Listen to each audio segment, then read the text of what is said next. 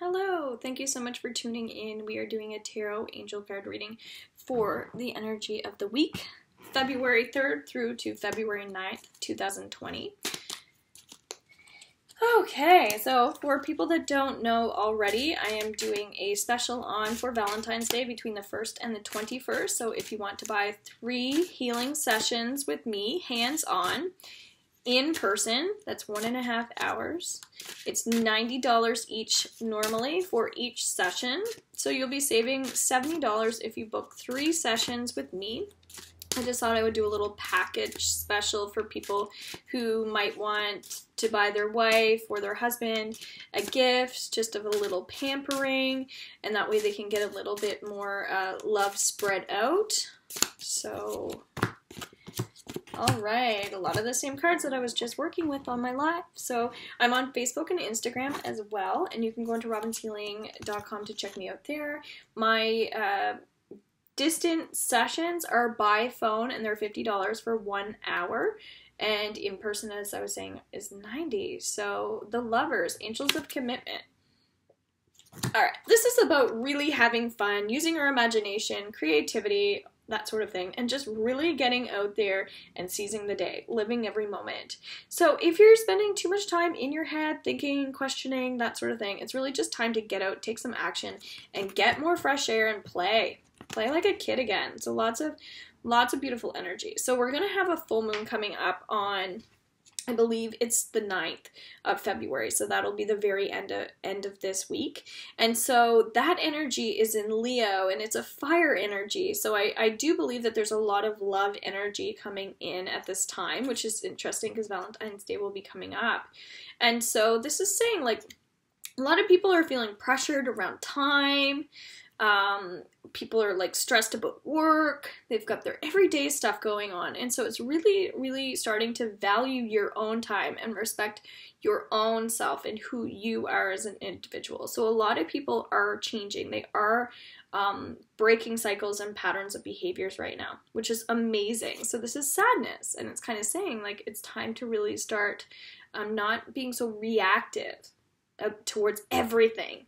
Just take a few minutes, just kind of chill, and then look out the window and kind of like get into that, you know, good place and space, and then start like making better choices, that sort of thing. So choices are really important.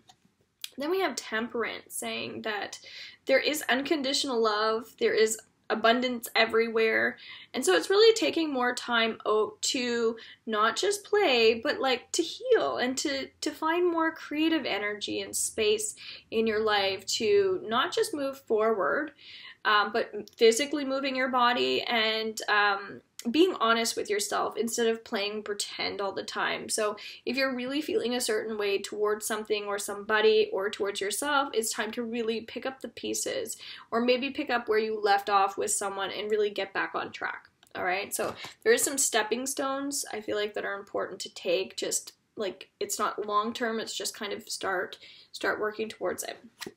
And then we have Death. So this is saying that when it comes to having a partner or not having a partner, it's saying like it's okay. It's all right whether you do or don't, whether you're happy or you're not happy in the relationship.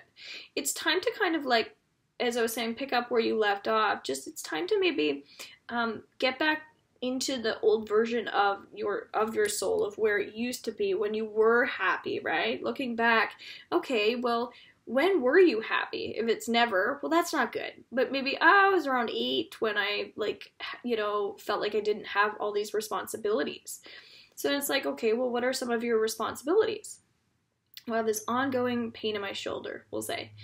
So maybe it's not a responsibility as much as it's just a lot of pain and a lot of discomfort. I just can't get rid of it. So it's like, okay, well, what are some things I can actually do and focus on when I'm in this pain if I can't change it at the moment in time, right?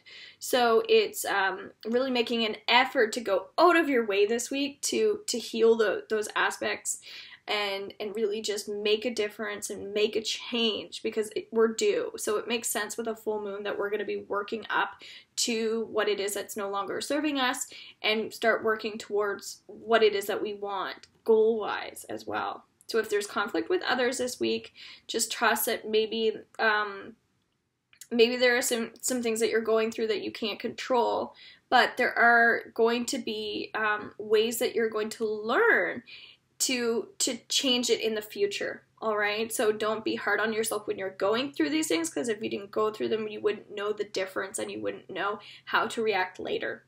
Okay, so we're repositioning our lives, we're making changes, and so rather than focusing on, I don't like this, it's like, okay, so do something about it, right? So if it's a new idea, like new area of study, things like that, it's like really just getting out and touching with your hand that new thing that you're picking up, rather than wishing you had it, that sort of thing. All right, so huge forward movement at a time where there might be some heavy energy and some conflict and things like that. So yeah, reach out to me if you want any healing sessions. I am doing past life regression now through distance as well, and some coaching, which I wasn't doing before, as well as I'm offering Indian head massage for my hands-on clients too. So lots of new stuff for me. Take care and have an awesome week. Bye for now.